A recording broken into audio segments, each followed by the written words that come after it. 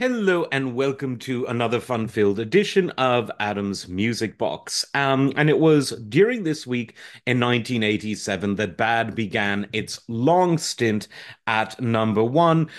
And this was the era where Michael Jackson was really everywhere. In many ways, Bad felt even bigger than Thriller because, well, Thriller was sort of the quintessential album that defined the modern Michael Jackson. Some would argue that Off the Wall did that, but Thriller is the one where he really just took over the music world because everyone loved that album. But Bad, in a way, felt even bigger. Musically, I would say Thriller and Bad are equally good.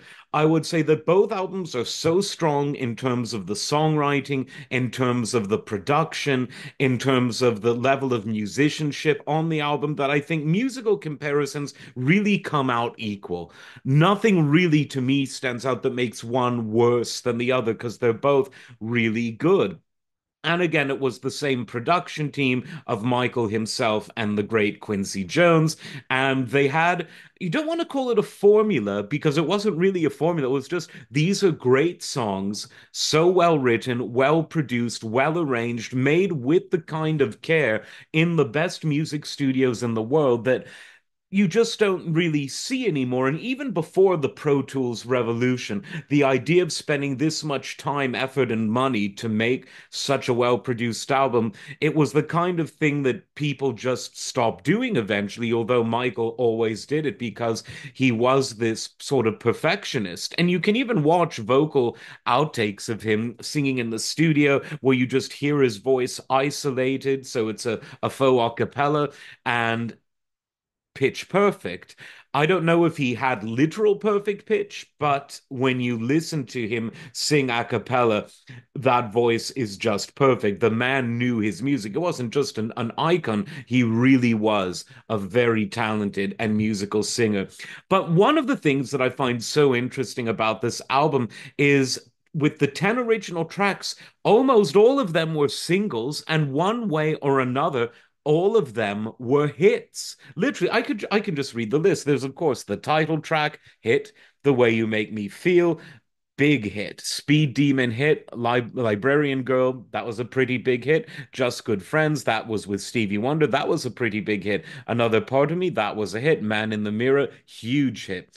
I Just Can't Stop Loving You, that was, I think, the first single released from the album. That was a hit. Dirty Diana, huge hit. Smooth Criminal, huge hit. And Leave Me Alone, which wasn't an album track but was recorded around this time, I do believe.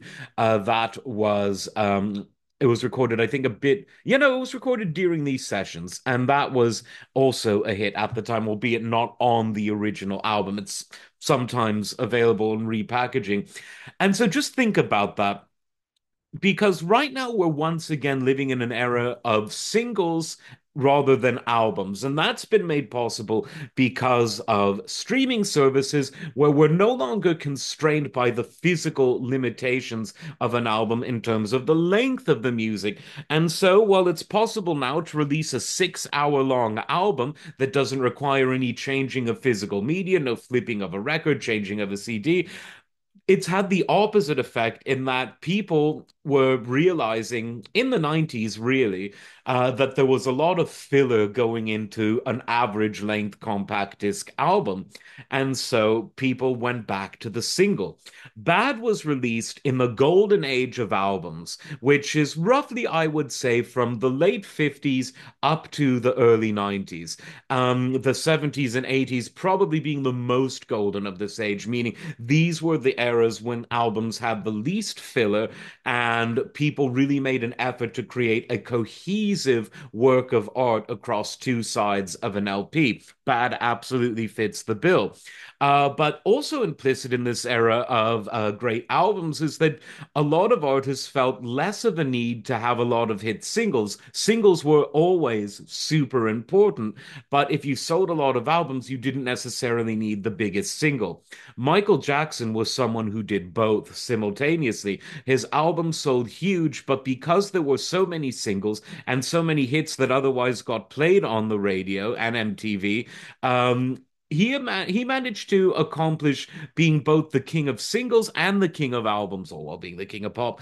But again, 10 tracks on a record, and every single one is a hit. Some monster hits. I would say at least half of those were huge hits, and the others were still big hits that people at the time, even if they didn't own the album, they would have heard the song somewhere on the radio, on television, somewhere in public because it was so ubiquitous. And again, it's a unique moment in time that I don't think will come again. We're much more bifurcated in terms of the art and entertainment that we consume. We're algorithmatized, and I don't necessarily blame the algorithms. I blame the fact that we have so many choices that the only way to sort of psychologically cope with it is to say, right, this is me in my R&B corner. This is me in my classic rock corner. This is me in my whatever is popular and trending on TikTok corner.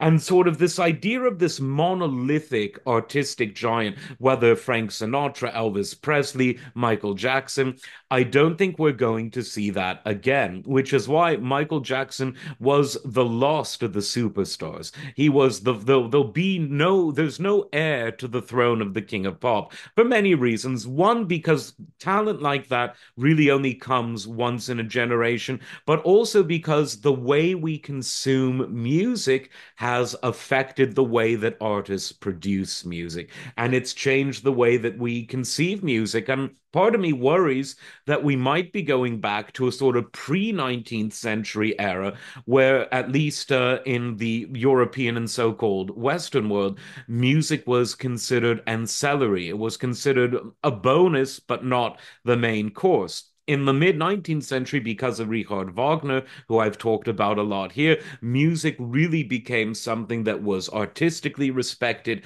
commercially viable, and socially implicit and integral, really, to the culture of the countries and societies that produced it. And that only became more apparent, more magnified in the era of recorded sound. But it seems we're drifting away from that position of music being both artistically, culturally, and commercially important.